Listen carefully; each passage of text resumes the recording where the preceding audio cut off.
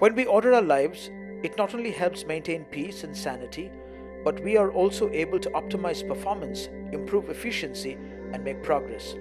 In this simple motivational message from God's Word, we talk about four important areas we need to order in our world. All right, we're going to make our declaration now. So why don't we all stand up to our feet? We're going to hold our Bibles high up in the air. We're going to say it loud, bold, and strong. Say it like you mean it. We're going to make our declaration together. Let's say this. This is God's word.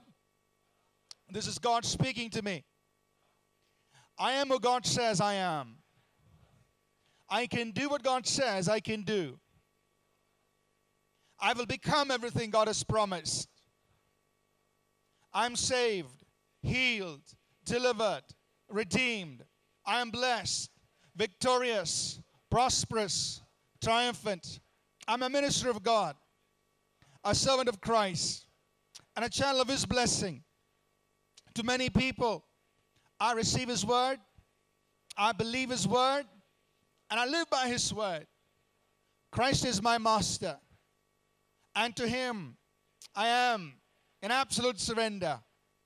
In Jesus' name, amen.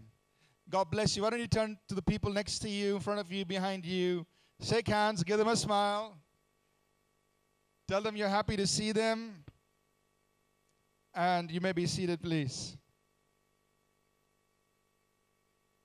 You know, one of the things we want to do as a church is that we want all of us to reach out to other people, right? We are not ashamed of the gospel of Jesus Christ. And the gospel of Jesus Christ must be shared, must be published, must be made known to people around us. And I want to encourage you as a person. This is not the sermon, just preparation, right? I want to encourage you as a believer in Jesus to take bold steps to share the gospel. Talk to people. So one of the things that you and I need to do, one of the first steps is to start a conversation. Start talking to people, right? And there are several ways that you can start a conversation. One of the simplest things, whether it's a friend or a stranger, one of the simplest things to do is to ask them, is there something I can pray for you? Right? Just ask them, is there something I could pray for you about? Right? Now, sometimes the Holy Spirit will give you something to pray for them. We'll talk about that, later on in the month of Feb. But I just want to share a couple of testimonies. A couple of weeks back, we started going into Malaysia, that area, just serving the place, and we found two coffee days near the place where we have a church, or where the church meets. And so I said, okay, these are 2 coffee days in a great place that we could start reaching out to people. So 2 of us, Manohar and myself, we were there. So the first time we went, we sat on the coffee day, we ordered some samosa, and we saw one guy sitting by himself, he's smoking cigarette, just busy on the phone, doing something. So we purposely went and sat next to him. Right? And the next thing, I leaned over and I said, hey, is there something I can pray for you about? He's like, I'm sorry, I don't understand what you're saying. I said, okay, we believe in Jesus.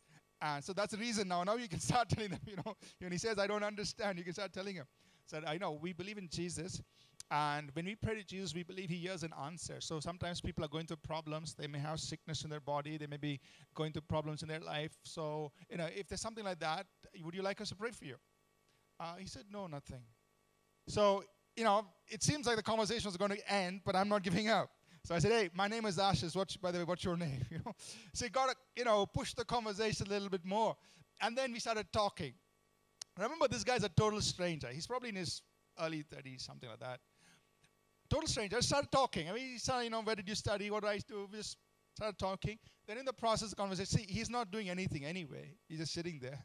So I said, hey, would you mind if I share with you the message of the Bible? Yeah, sure. So I got his full attention. He's not going anywhere. He's right there sitting out there in coffee day. So shared the whole gospel with him, shared the whole message of Jesus Christ with him. He listened, really interested. Then prayed with him. I said, would you like to pray? Would you like to receive, forgiveness for your sins? Sure. No hesitancy. You've got to pray with him. And then, basically he's a guy from Goa. He's running a bar there. And yet he's in Bangalore. He happens to be seated there.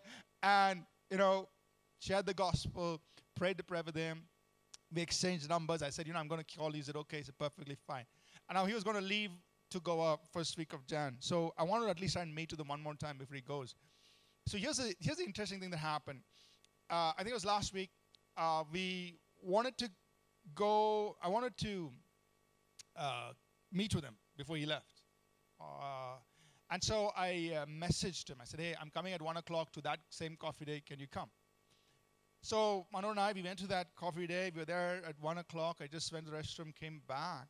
And this guy comes walking. He comes with his friend. And I said, hey, so nice to meet you and everything. Did you get my message? He said, what message? So he's like, he didn't get the message, but he's there at 1 o'clock. I'm like, whoa. I said, God, God is telling us, don't give up. I care about this guy. He didn't get the message. But he showed up at 1 o'clock. And so we had a conversation with him. And that evening, he was leaving to Goa. So God me to reestablish. So then I called him again last week, back in Goa. How are you doing? And then I just, see, he's totally new to the Bible and everything. So just one little thought. God has a plan for you. Share that with him and prayed with him on the phone. Right? So making this journey, winning another soul for Jesus. Amen? Now each one of us can do that. I'll tell you one more story. This guy again, this invest one day, one Sunday we didn't have our projector, so we had to rent one. So this called a company that we rent. This guy came to do the projector. He set it up for us. And, usually he'll set up and he'll go away and he'll come back to pick it up. But I said, hey, what's your name? Prem. I said, Prem, would you like to just stay, attend the service? Sure. Stayed. And then that was all I did. I said, would you like to stay and attend the service? Now, he could have done his job and gone, but he stayed. Then I said, Prem, take my number. I'll take your number. I'll be in touch with you.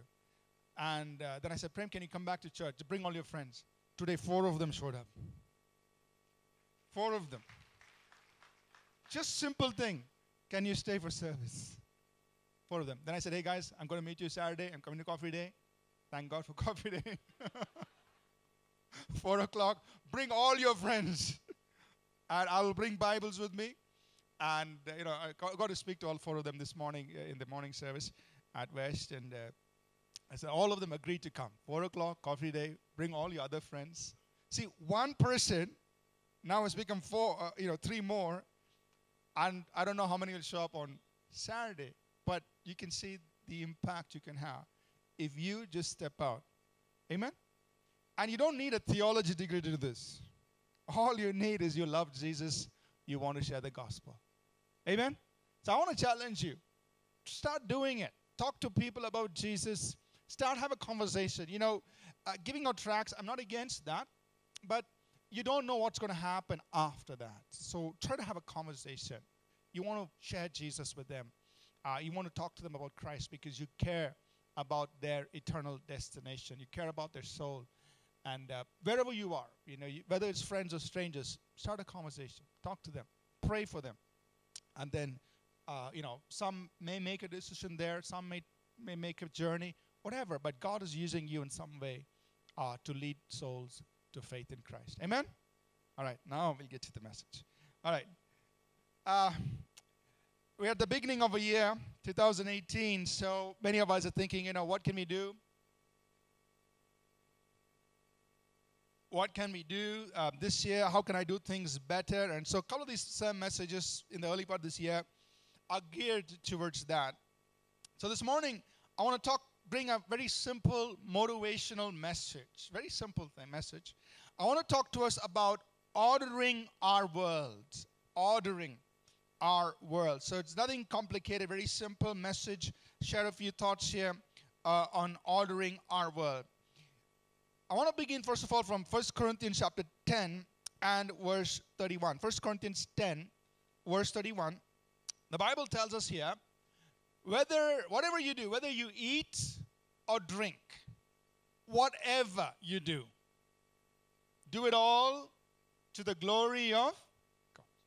Whatever, right? That means everything, anything in life that you're doing, your day-to-day life, the routine, the mundane, the boring, the uninteresting, whatever you do, whether you eat or drink, whatever you do it all to the glory of God. That means you do it to honor God. You do it to please God, and you do it to reveal God. So when you say do it to the glory of God, he's like, what does it mean, glory of God? Well, just do it to honor him, do it to please him, and do it to reveal him. Let people see God in your life, even through the day-to-day things that you do. In whatever you do, do it to the glory of God. So God is interested in our everyday life, in how we live life, Monday through Saturday, not just Sunday morning when we come and we worship God, say hallelujah, worship, praise, all that. I mean, God's interested in that, but he's also interested in the rest of our lives. Amen? And so one of the things that we know, and it's not hard to deduce this, is that God is a God of order. I tell your neighbor, God's a God of order. When we look at creation, for instance, things are in order. The sun always rises in the east. The earth rotates on its axis the same way every day. It revolves around the same sun. Things are in order. Whether you look at the macro or the micro levels, things are in order. Amen? God's a God of order. And so let's just define, when we talk about order in our lives, what are we talking about? What are we referring to? Because the word order, of course, in English can be used in many different ways. But let's talk about what are we referring to. The Oxford Dictionary, I'm just using that here. By order, we're talking about the arrangement or disposition of people or things in relation to each other, according to a particular sequence, pattern, or method. There is some structure to this. A state in which everything is in its correct or appropriate place. Or some synonyms there are sequence, arrangement, organization, structure, system. Now, most of us, for instance, have order in our closets. Example, the clothes, right? Most of us. So you have a certain place where you put your work clothes, the clothes you wear to work. You have another place where you put your special clothes, that kind of clothes that you wear on special occasions for marriages and stuff like that. And then for those of you who exercise, you have another place where you put the clothes you use for the gym. And then you have another place where you put clothes for housewear.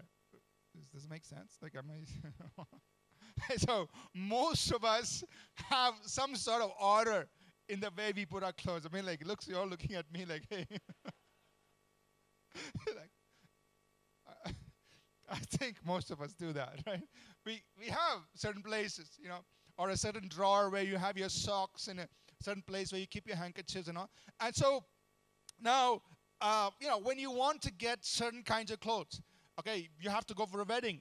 You want to pick up, pull out those special dresses that you wear for your wedding. You know where to put your hand, pull it out, because you keep your clothes there. Or those kinds of clothes in that certain place. So there is order. Most of us have order in the way we put our clothes, and it helps us, to get the clothes we need and so on. So what I want to just impress on our hearts is this, that, God is a God of order. Therefore, it's safe to assume or safe to state that God calls us to order our lives and the things we do. God calls us. God wants that for us. He expects us to imitate him. He is holy. He tells us to be holy. He is a God of order, so he requires us to follow that and be people of order, that there is order in our lives, in the way we do our life, in the way we manage things that he has given to us in life. And we see that even in Scripture. For instance, just pick out some examples from the Bible. In the Old Testament, when God told Moses how to build the tabernacle, he said, Moses, this is how you build it. It's got to have these three sections, and this is where you place all the different items that I've used in the tabernacle, and this is how you come to worship me, or the high priest would come to worship me. There's a certain order in this whole thing, and they had to follow that. It wasn't like the high priest did what he wanted. He had to follow what God instructed. Or think about this. When the 12 tribes were marching or making their journey from Egypt to Canaan, It wasn't like, okay, guys, just chalo, let's go. Let's go. No. There was order. Each tribe had to go in sequence. First, Judah. Next, I forget all 12 tribes, but every tribe had its own place in the order.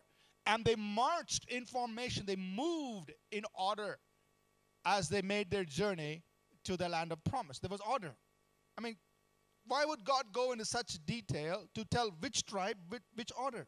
Because he's a God of order. He wants his people to proceed in a certain way, in a certain order. You're with me? Now, when you come into the New Testament, again, we see examples of this. For instance, when Paul is writing to the Corinthians, in 1 Corinthians 14th chapter, and he's talking about how they would come and worship God and how they would meet together. Again, he's insisting, he's talking about order. And I'm just speaking two verses there, but you could read chapter 11 and chapter 14, where Paul is addressing this whole issue of order when they all come together.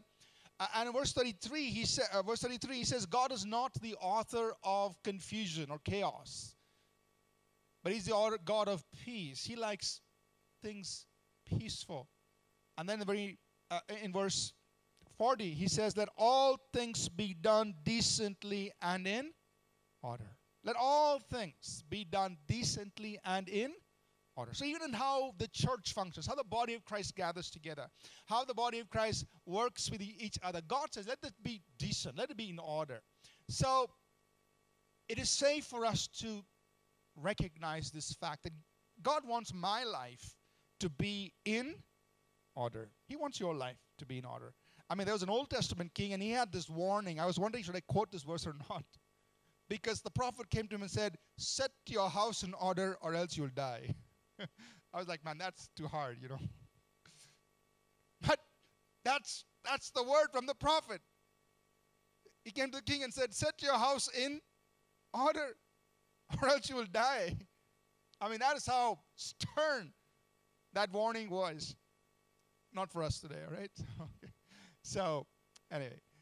So now, order, when you talk about having order in our world, in the things that concern us, in order, affecting human behavior, 80% deals with, generally speaking, 80% deals with the why, 20% deals with the how. So if you and I can understand why I have to do this, that's 80% of the work. The motivation. If I'm convinced about the why, then the how is just the remaining 20% that we can all figure out. So we have to deal with the motivation of the human person. If you can get motivated, if you understand the why, if the why to do something grips you, then the how will follow. You got it? So why? Why should you and I have things in order? Why is order important for our lives? And I think we can sit down, we can list a lot of things, number of things, but let's just put just 4 simple reasons why. Why is it important to order our worlds, our life, the things in our life? First, it just helps maintain peace, sanity. Simple thing. If you had a specific place to keep your car key in your house, it will maintain a lot of peace in your home. If you left your car key wherever you desired when you walked in home, maybe one day it's under the chair, another day it's in the refrigerator, another day you leave your car key in one of the bathrooms, another day you leave your car key in your cupboard. I mean, if that was where you left your car key, if there was no set place, what happened? Every time you want a car key, you want to find the car key, whole house goes into tension. Where's the car key? And then it's 20 minutes to find the car key. But if you had a place, a set place where you kept the car key, it's so peaceful. Time to go? Sure. Take the car key and you're out the door. That's why they have those key holders and all of that, right? So, just simple example that if there is order, it helps us all maintain peace and keep our sanity for the most part. Secondly, it helps optimize performance. You perform better because your energies are geared towards the main thing that you need to do, and you're not expending your energy on, all the just trying to get things together, put it in order in the first place. It's already in order. Now go after the main thing. So expending, you're optimizing performance when things are in order. You're able to go focus on the thing that needs to be done and not waste your resources on just trying to put things in order so that you can then do the work. It optimizes performance. Third thing is this: it helps improve efficiency. You are fast in your work. And I'm not talking about anyone here, but sometimes you see some people's desktop or their computer screen. Everything is on the desktop. All their files is on the desktop. And you're wondering, like, gosh, if they had to find a file, how are they going to find it in this big mess? Everything is stuck on it. And how are you going to find something? So if we say, hey, can you find this file for me? They're like, yeah, just wait a minute, I'm searching, And it's like 10 minutes to find the file that's on somewhere on the desktop. And you come and ask me, what sermon did you preach on the 4th Sunday of April 2006? In 2 minutes, I'll tell you. Because all sermons I've preached, at APC, from 2004, that's 13 years. I have it filed by year, by month, and the file name is prefixed by the year, month, and day. So you tell me, 4th Sunday of April, 2 minutes, open, this is it. Here's the sermon outline. I don't need more than 2 minutes to pull it out for you. I can tell you. So, but how did it happen? It's all in order. It's all in order. So I can pull it out. And for that matter, different areas of ministry. You tell me what's happening in the youth ministry. What is the plan for 2018 youth ministry? 2 minutes. I can bring up our planning document for youth ministry. I'll put it up. I know where it is. It's all structured. It's all in order. As long as my laptop doesn't crash. But it's all in order. And efficiency. You can save time. Save time. Instead of, oh, what did I preach? Where can I find it? Improves your efficiency. So that your time is now invested in what really matters, not time spent searching and doing unnecessary tasks, which could have been saved if you just had order in what you did. So improves efficiency.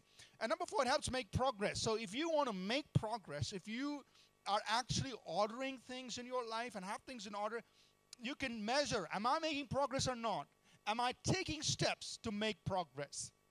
Because if you don't have things in order and you're not ordering your resources, your time towards something, you're not going to make progress. You just be in the same place. You may be busy, but not necessarily making progress. So order is also important for that. So very quickly, how do we order our world? So when you say, how do you order world? What are 2 important things you and I need?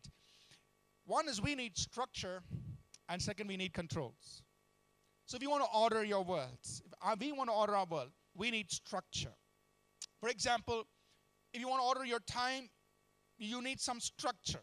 Most of us have a calendar, a planner. Many of us use digital planners. All of that is fine. But you need some structure, something where you put in how I'm going to use my time. And then you need controls.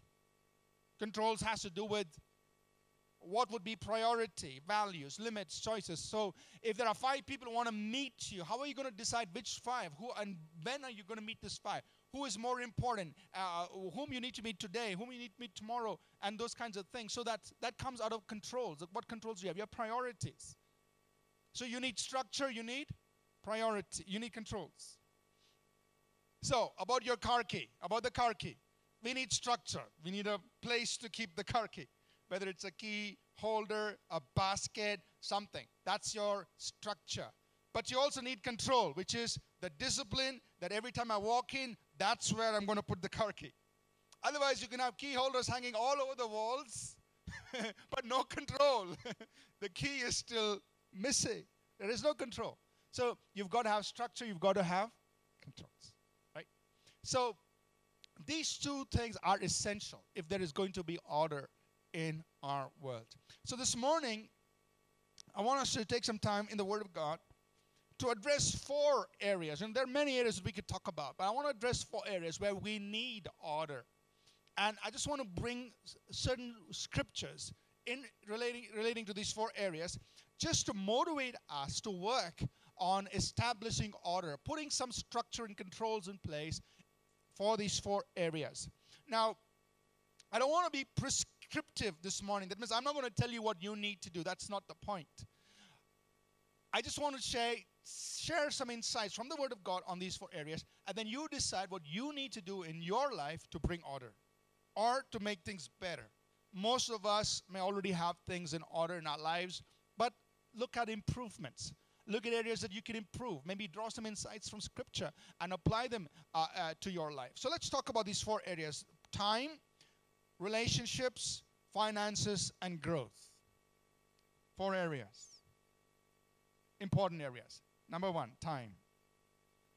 So for most of us, our time is consumed by our commitments and people. So we all have commitments. Work, committed to serving in church, committed to doing other things. So we have commitments. So that's you've taken up responsibilities. So we have commitments. And then we also have people who want our time. They want to meet us. Maybe they want to play soccer with us. Maybe they want to do worship with us. Maybe they want to have lunch with us, people around us. And our time, for most of us, goes in these 2 areas, towards our commitments, towards people. Now, here are a few insights from Scripture as far as time is concerned. This is not exhaustive. I've just picked a few verses from the Word of God concerning time, just to place them before us this morning. Ephesians 5:15-17, God says this: "See then that you walk circumspectly." Circumspectly simply means to walk carefully, to walk with thought. The Greek there literally means to walk exactly, precisely, accurately. That means to giving thought to the way you're living your life. See then that you live carefully, not as fools, but as wise. How do you know you're walking circumspectly, carefully? Redeeming the time. Buying back your time. Redeem simply means to buy back. So there are things that are trying to take away your time, but you're buying it back. It comes at a price. The price could be discipline. The price could be sticking to your schedule. The price could be saying no to things that are unnecessary. Whatever it is, you're buying back your time, redeeming your time. So do you need to buy back your time? That means it comes at a price. It's not easy. Other things are pulling away on your time, but you pay a price. And I say no to those things. I'm buying it back. I'm redeeming my time. So if you look at the way you've been spending your week, your month, and you say, what are areas I can buy back my time? But I need to pay a price. And I say no to something so that I can use that time for other things. Example, a price to pay is maybe an hour less of sleep. But you still get a good sleep. Or maybe saying no to 2 hours of television every day. Some of us. Okay. Bring it down to maybe just 30 minutes. Whatever. But that's buying back your time. You're redeeming your time. There's a price. You're giving up something in order to get that time back and use it more profitably. So redeem your time because the days are evil. And another control that we have here for time is in verse 17. Therefore, do not be unwise, but understand what the will of the Lord is. Another control is the will of God. What is God's will for you? What does God want you to be doing in this time of your life? The will of God, and then you buy back your time in relation to that. So if God wants you in this phase of your life to be spending time with your children, say no. I think I've shared these examples with you. There was a time when, Joshua and Ruth, our kids, were younger. And Saturday mornings, and this was like for 2 years, 3 years, I forget exactly. Saturday mornings was booked. It was daddy and children. nobody could take that time. I bought it already. I paid in advance. Every Saturday morning, we would go early morning Sundays. We play soccer. Then we'd go. They were going to music schools. We'd take them off to music. Josh was there, music school. On the way, we'll sit in sanctuary, have some. I don't know if Mrs. Indrani is here this morning.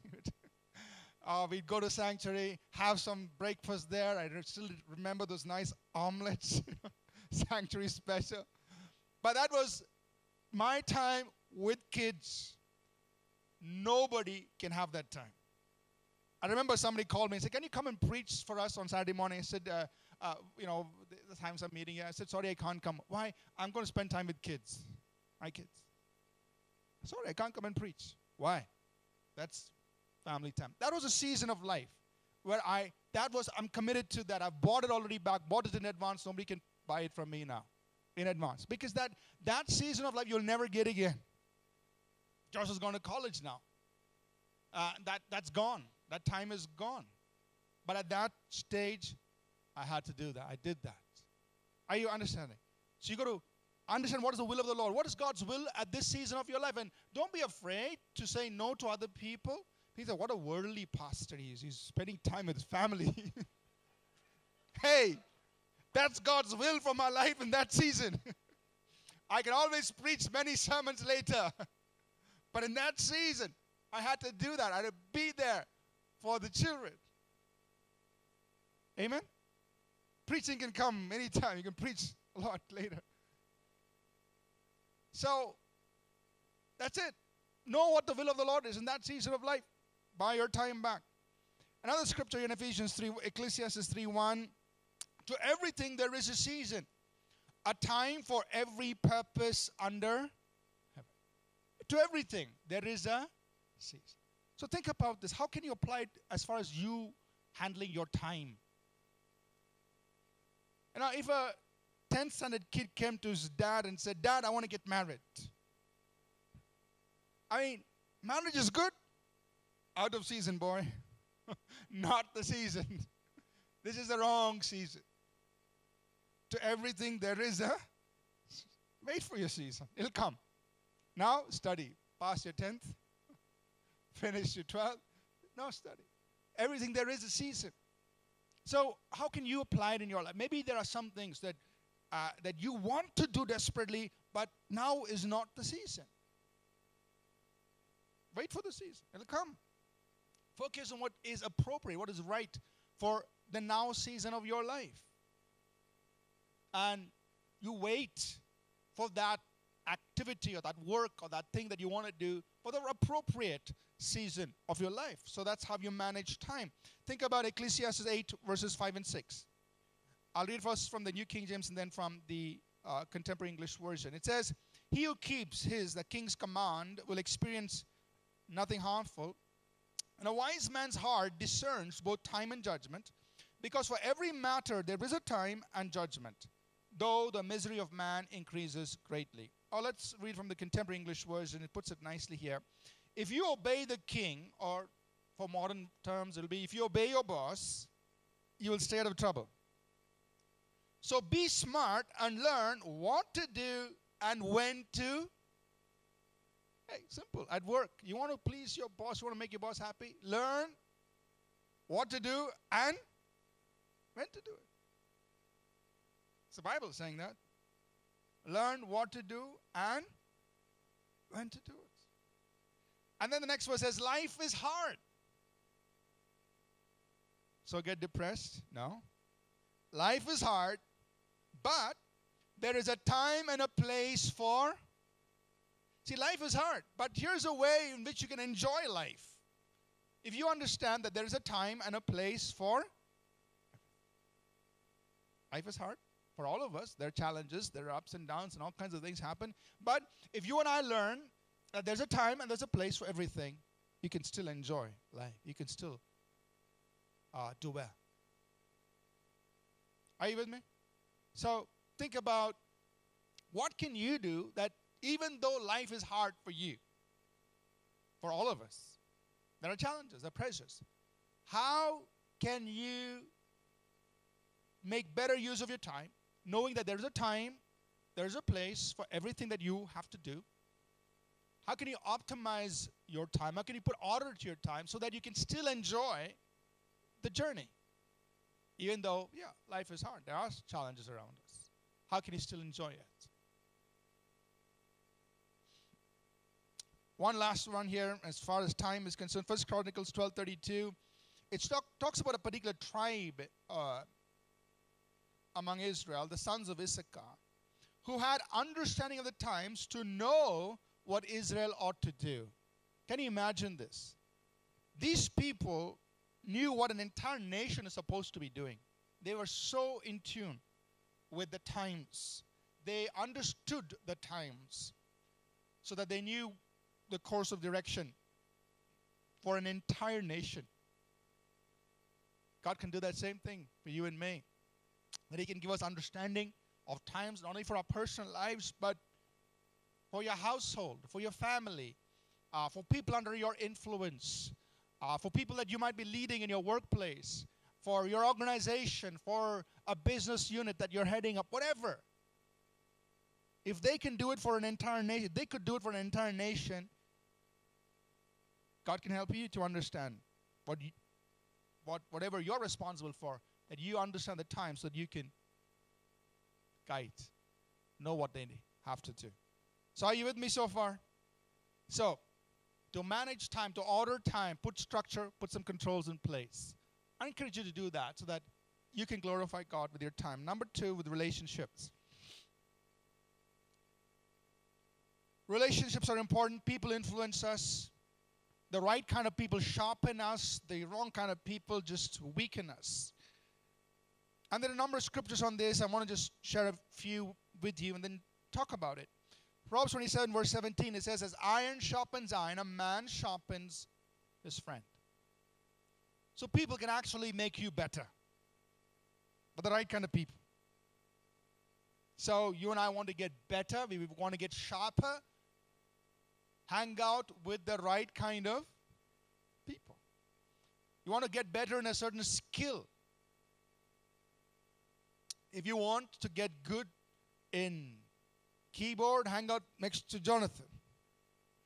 If you want to get good in guitar, hang out with Roshan. Right? You hang out with the right kind of people who can sharpen your. You can learn from them, see how they do it, and they'll sharpen you and sharpen your skill. So, as iron sharpens iron, you can be sharpened just through the influence by being around the right kind of people. But even the wrong kind of people can hurt you. Proverbs 22 verses 24-25. Make no friendship with an angry man, and with a furious man do not go, lest you learn his ways and set a snare for your soul. So you hang out with somebody who's angry, sooner or later his approach to problems will rub off on you. You'll start responding and reacting to situations like that person. Instead of, maybe you are somebody who was really calm and quiet, but then you hang out with this person who's always responding like a volcano, erupting at every instant.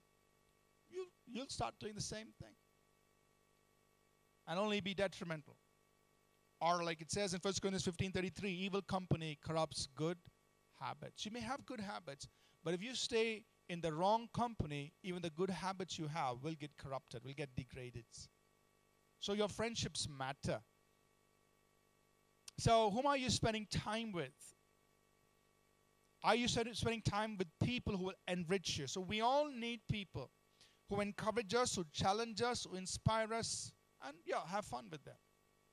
But they're going to pull you up. They are lifting you up. Are you surrounding yourself with those kinds of people? And I'm not saying you need a crowd, but even if you have 2 people like that, that's enough. And then we must be careful of people who drain us, weaken us, discourage us. Now sometimes you can't avoid these people. For instance, if they are your classmates, you can't say, I'm going to change classroom. You have to sit with them. If they are people at work, you have no choice. You have to be with them. But you can do some things to protect yourself from being influenced by them, from having your good habits being degraded. Keep a healthy distance, or put some defenses up that protect you from their influence, if they are the wrong kind of influence in your life. You're very aware. You got to be watchful. Don't just fall for it. Protect yourself. We also need people whom we serve. That means we not only receive, but we want to give. So find some people that you can serve. Now, we can't serve the whole world, but you can serve some of the people in the world. So find the people that you can serve. How can you invest in their lives? How can you bless them? How can you encourage them? So people are important. Put some structure and some controls in place. And there are some people who call and say, not from here, from somewhere in the city or everywhere else. They come and we want to meet you, Pastor. So my question is, what is it about? Because time is important, but also whom I spend that time is also important. So what is it about? I want to know, what do you want to meet me for? What is it about? And then they might say something, and I say, okay, somebody else can handle that. Especially if it's all these promotional meetings. So I don't need to. I can use that to meet people with needs or with people that I can help and so on. So you've got to make this choice of the people who are going to take your time. Are they going to help you? Are you going to be able to help them? Things like that. Have structure, have some controls. You understand the values and who you're going to spend time with in whatever you do. Number 3, and I'll move to the next 2 quickly. Did you all get off the train? Are you still on it? Okay. Number 3, finances. How about our finances?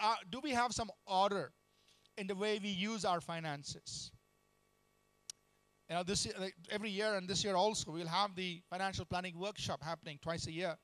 And if you need help, attend that workshop to just learn, just to get some, understanding on how do I order my finances so that it's used well. And unfortunately, young people, you get your job, you're still at home, so you're not paying rent. You're not paying any money for food. Your mom is still cooking for you. But you got a job. You're earning maybe $25,000. Maybe, I don't know, whatever you start with. I said, wow, I got all this money. And I have no responsibility. That's danger. Because you got this money and no responsibility. Somebody needs to teach you how to use that money. Otherwise, over a weekend, you get paid on 30th or 31st. Before second comes, money is gone. Where did it go? Morning I was in Central. Then I was in Forum. Then I was, wherever. You visit all the malls over the weekend, money is gone. No order to your finances. And it's a dangerous habit because, if that's the way you handle money before you get married, God bless your spouse. They are in for a rude awakening. So after you get married, you want to do the same thing. Hey, but now you got responsibility. There's rent to pay, groceries to be bought, car payments to be made, whatever. So many other things. You can't do that weekend in Forum anymore. Forget it. You've got to bring some order to your finances. I want to just refer to one passage. The Bible talks a lot about money. There's one passage here in Luke, the 16th chapter, verses 10 to 12. This was after Jesus gave a story of a steward. A man was put in charge of somebody else's business. He didn't take care of it well, and then he had to do some things to, just make up for it. And then in conclusion, Jesus makes these 3 statements. I want to just look at that. Luke 16, verses 10 to 12. He says, and remember the context is money. The context is running a business. So let's look at these verses in that context. Verse 10. He who is faithful in what is least is faithful also in much. If you take care of your 10,000 rupees salary, you will also be able to take care of 1 lakh. Is that right? He who is faithful in what is least is also faithful in what is much. Handling money. Second, he says in verse 11, therefore, if you have not been faithful in the unrighteous mammon, who will commit to your trust the true riches? Now think about it. Jesus is relating money to true riches, eternal riches. And many of us don't think that's important. God doesn't care how I handle my money. He cares. Verse 11 says, if you, putting it in a positive, if you are faithful in the way you handle your money, God will also entrust you with taking care of eternal things for His kingdom. That's what He's saying. Unrighteous mammon, money. True riches, eternal riches, things of His kingdom. You take care of your money, He will entrust you to take care of things of His kingdom, is what Jesus is saying. The last one. If whoever is faithful in another man's, if you've not been faithful in what is another man's, who will give you what is your own? That means be faithful when you're using somebody else's thing. Now, if you are employed, if you're working for someone, it's a simple example. There's a photocopy machine in the office.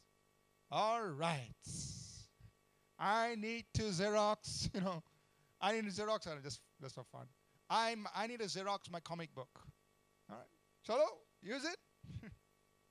Or I need to Xerox this or that. Has nothing to do with work. Just use it.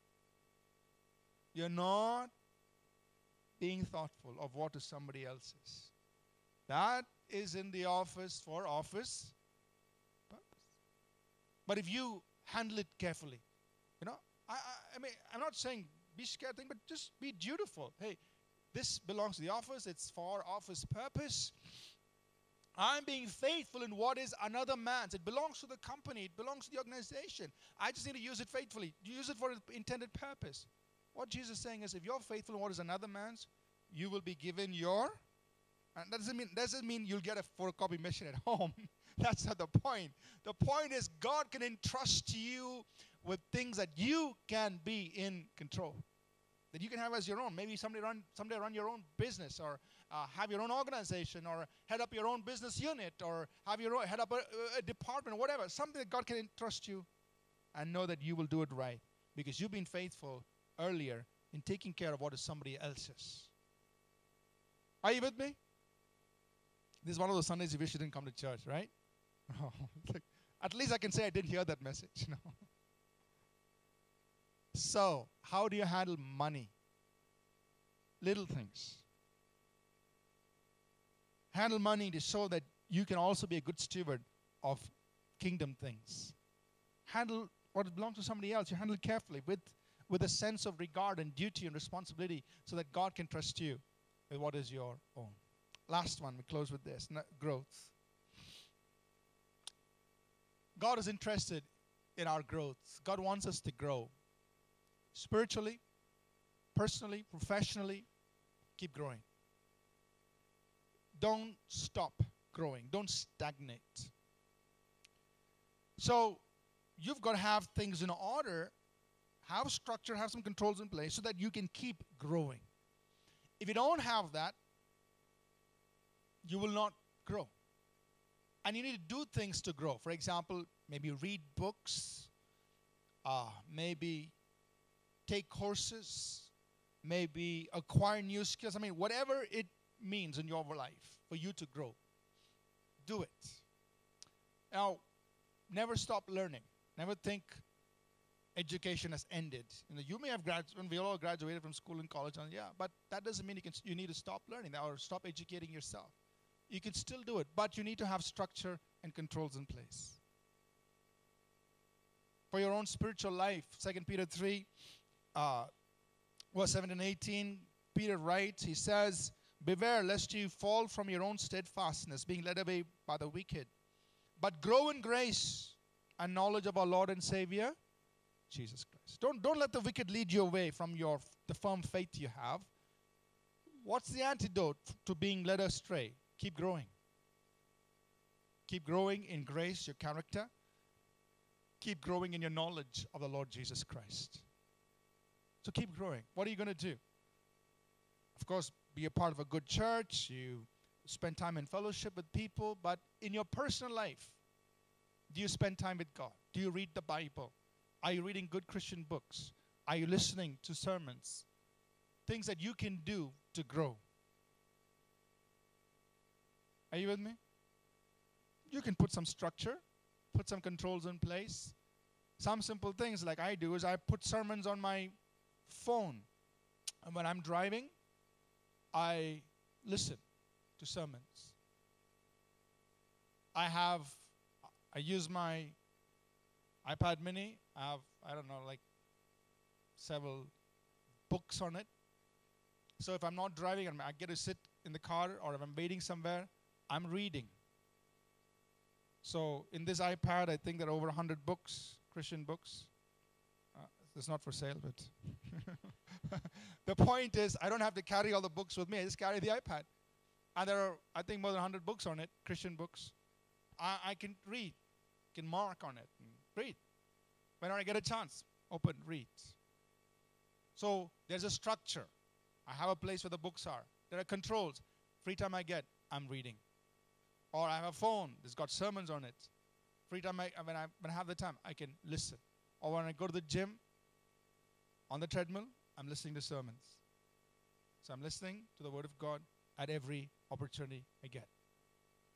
You put some structure and controls in place. You can do that. You're growing. You're growing spiritually. Are you with me? Same thing for your personal life. Nowadays we have so many courses for free from some of the best universities available for us online. You go to edX, you go to Udacity, you go to Coursera, you go to Udemy. You got so many of these online courses, and they're free courses, and they're from the best universities in the world. And all you've got to do is to have some structure and control.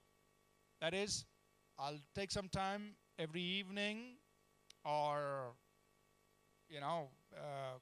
these 3 days of the week, and I'm going to spend so many hours to do this particular course. You can keep educating yourself. Are you with me? And you can learn in your area of interest. If you're a software programmer, you can keep learning. Just keep developing skills. You don't have to wait for your organization to send you for training. You can learn it for free online. Keep developing skills in your area. All it needs is some structure and some controls in place. So if you've decided that Wednesday evenings you're going to keep 2 hours to do it, if your friend calls you for a movie,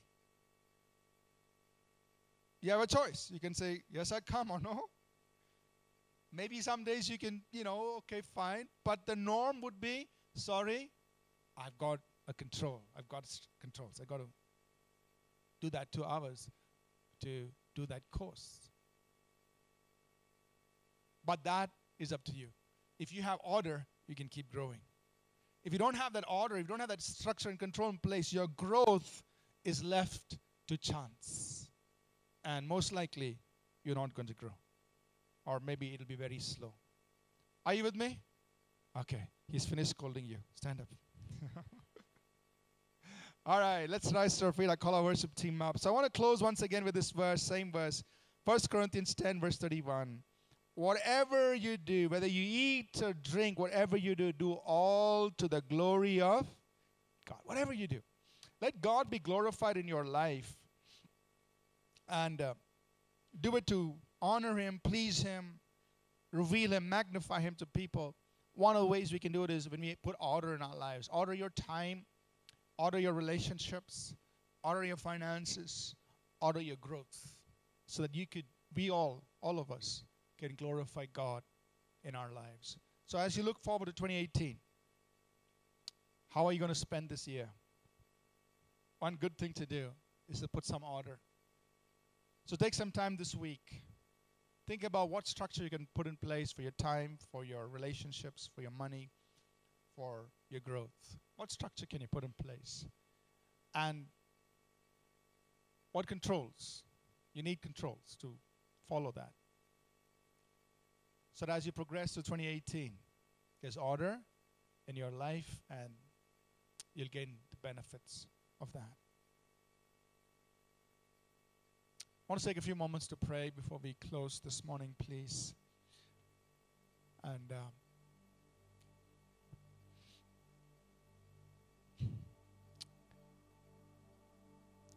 I just want to pray, and I just feel this thing coming back to me over and over again from the time we were worshiping.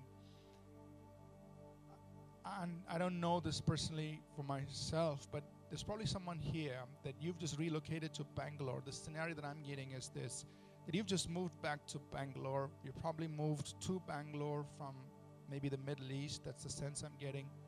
That you've come here, and the reason for you just moving back here is because you're right now going through what we would call as a desert experience in your life, and you're back here, and that's the situation you're in. That you just moved back recently, maybe this week, last week, whatever it's. You just moved back here, and this is what you're going through. I just want to pray God's blessing over you. I just want to assure you this morning that God is able to cause your life to blossom. God is able to cause your life. He's able to beautify your life. He's able to make your life beautiful. So if you're here this morning and you relate to what I'm saying, and it means something to you, then I want you to receive it. And I'm not going to ask you to put your hand up. I don't want to embarrass you or put you in any awkward situation, but if it is you, I just want you to receive it. And if you want to, you can always send an email, let us know. But the word I want to just release for you is that God will beautify your life, that God will cause your life to prosper. God will cause you to blossom. He will do it. He will take care of you. So this morning, just receive that.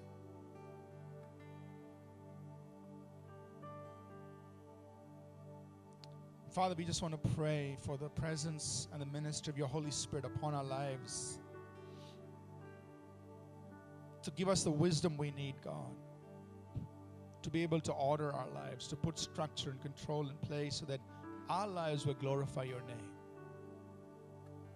That we'll be better, God, in handling what you've given to us, the time, the relationships, the money, and the opportunities for growth.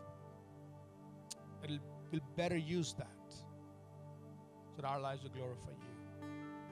Holy Spirit, we just ask you for wisdom. We ask you for wisdom for each of us.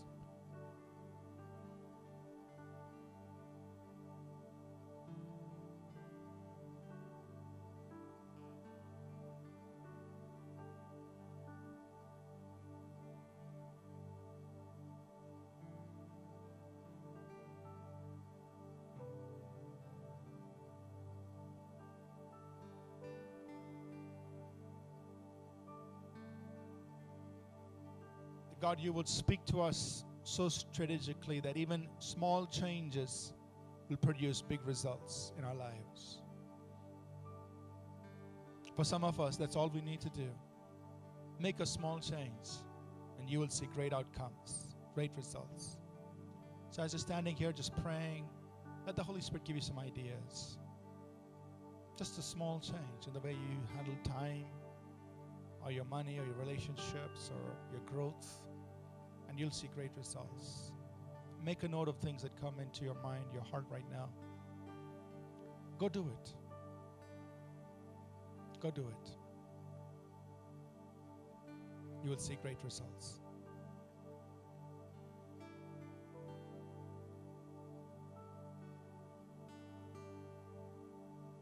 We thank you, Lord.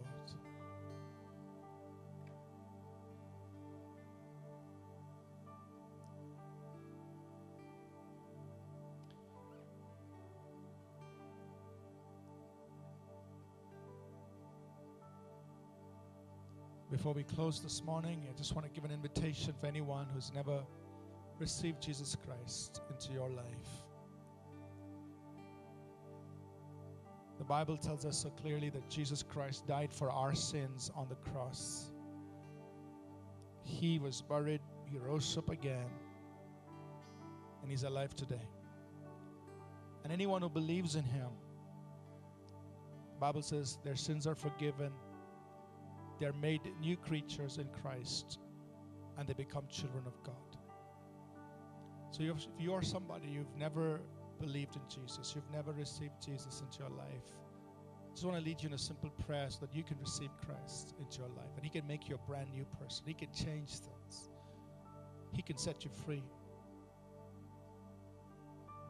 He can give meaning and purpose and direction for your life.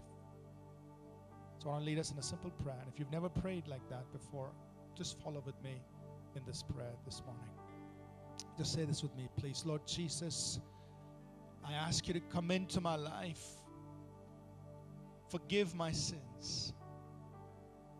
Make me a child of God. And help me follow you the rest of my life. Give me a new start, a new beginning, a new life. And I pray this in Jesus' name. Amen. Anybody, you pray this prayer with me for the very first time this morning? I'd just like to see your hand if you don't mind. We want to just celebrate with you. We also want to give you a bag of resources that you can take with you. So if you pray this prayer with me for the very first time, could you please raise your hand? Anyone here with us? Pray this prayer with me for the very first time. Anyone down here? Anyone up in the balcony? Okay, I don't see any hands. But if you did, on your way out at the exits, there'll be our greeters will be there. They'll be holding this green bag with them. Just tell them, I prayed that prayer this morning. And can I have that bag? And there's a card, a decision card. You just write your name and number, and they'll give it back to you. And we will be in touch with you to help you how to use the resources that are in that bag. Let's close, and we'll dismiss. The grace of our Lord Jesus Christ, the love of God, our Heavenly Father, and the sweet fellowship of His Holy Spirit be with each of us always. In Jesus' name, amen. God bless you. Set your world in. God bless you. Enjoy your week. See you again. We trust that this message was a blessing to you. We would love to hear from you. You can email us at contact@abcwo.org. Also visit our website abcwo.org for additional resources. Thank you for listening, and God bless you.